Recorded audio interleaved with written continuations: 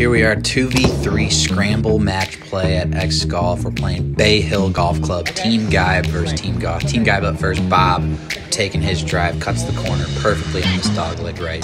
It's going to be 90 yards to the pin, about 290 on the drive. Mason for Team Gauth hits an absolute bomb, finds the fairway, also cuts it.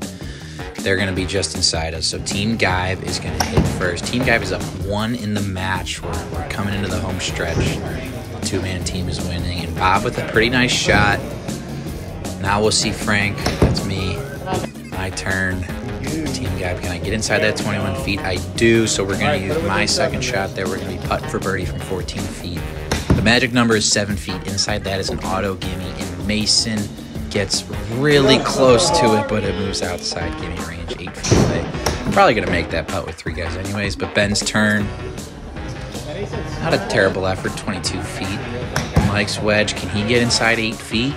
Can he get to the 7 feet? Oh yeah, pretty good look. And he snuggles it in there to 4 feet. Team Gauth with a birdie.